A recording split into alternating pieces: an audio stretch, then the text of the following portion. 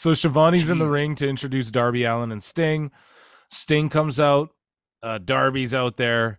Tony Schiavone's like, on behalf of Tony Khan, we got your present. It was 35 years ago on this network. TBS put Sting on the map. Sting put TBS on the map. I don't know how true that is. Tony Khan has a special gift for Sting, and it's the Nature Boy. And Ric Flair comes out, and he goes, yeah, you're the greatest I've ever been in the ring with. You're the nicest guy in the business. He says that about everyone. Then he goes, and I can't wait to be here and ride this ride out with you. So Sting and also Flair might have his last match in AEW, dude, because he said he wants to have one more, and he's riding out this wave with Sting, he's saying, and now apparently he is signed up and with AEW, like fully, like he tweeted it out. So he's with them, and he'll just do appearances with Sting, and it's Flair and Sting. And so people were roasting. I just think it's like hilarious that Ric Flair's his gift from Tony Khan. Like these two guys wouldn't just call each other on the phone. And what are they going to do? Team with Darby? Like Ric Flair's fucking with Darby of all people. Flair and Darby, two complete opposites of what they've done in the business. I can't believe it wasn't a belt. I really thought it was going to be some new Sting belt. But here's the thing, man. Here's the thing. So Flair's going to ride this wave out. He's going to do appearances. He might even do a goddamn match and tag with Darby and Sting in a 6-man or something. Hopefully not. Obviously, Edge is going to be their partner against Christian and all that. But the thing is who comes out in a second. But the thing is like, dude, his gift was Flair. No, Tony, that was another gift to your goddamn self. A. B. All the AEW fans are like, oh, Vince McCorpse and Vince McFucking he grapes women and stuff. But then what about Flair's accusations? No, it's great. And then and I'm not one of these guys. I'm not even saying accuse any of these guys. I'm just saying like it's always this mentality of good for me, not for thee, or whatever with the AEW. Yeah, no, for sure. And then people were memeing this, like quoting the same tweet that Tony made about Undertaker and John Cena shitting on these legends. And then they're like, yeah, this is the first time Sting and Flair were on TV under 1 million. And that's exactly it. Tony just kicked himself in the ass. This is why we call this shit out in the live, because in hindsight, just looking at history, Tony, you're only making an asshole out of yourself. This is going to bite you in the ass when you have Edge and Flair and Omega and they don't get 1 million. This just reflects poorly on yourself, and you don't even have the fucking self-awareness to understand that. That's the problem.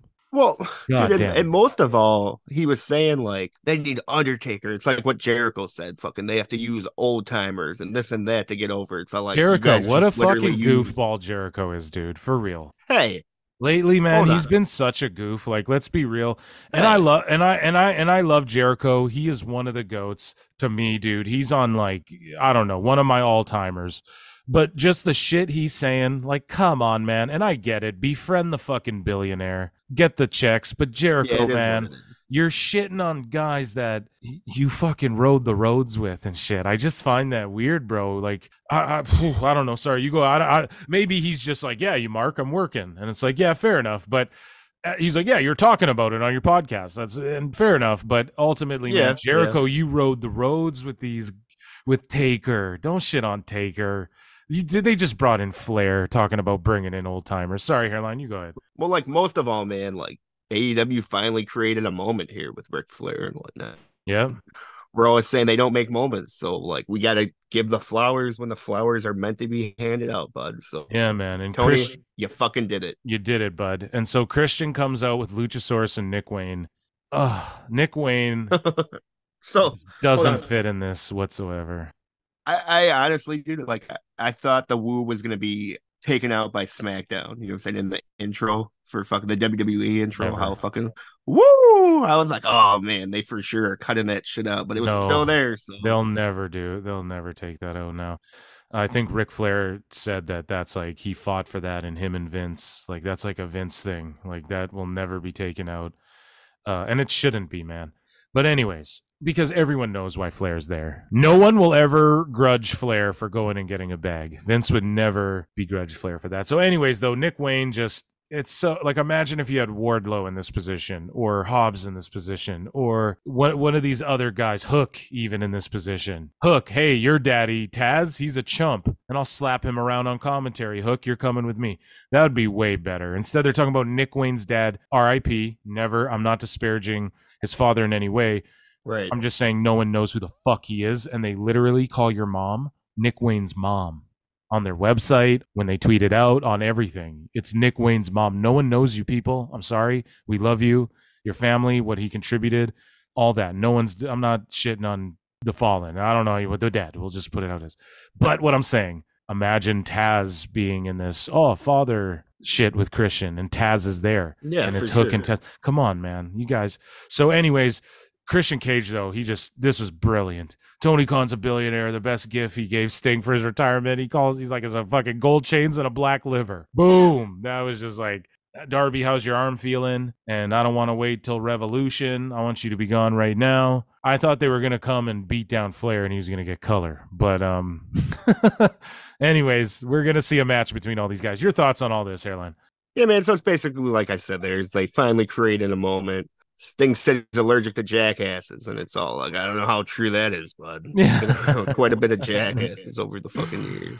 Renee Paquette's backstage with the Rated R superstar, Adam Copeland. Darby Allin and Sting interrupt, and Copeland again, he's getting old for me already. No, I told you guys, I'll never fight Christian. He's my bud.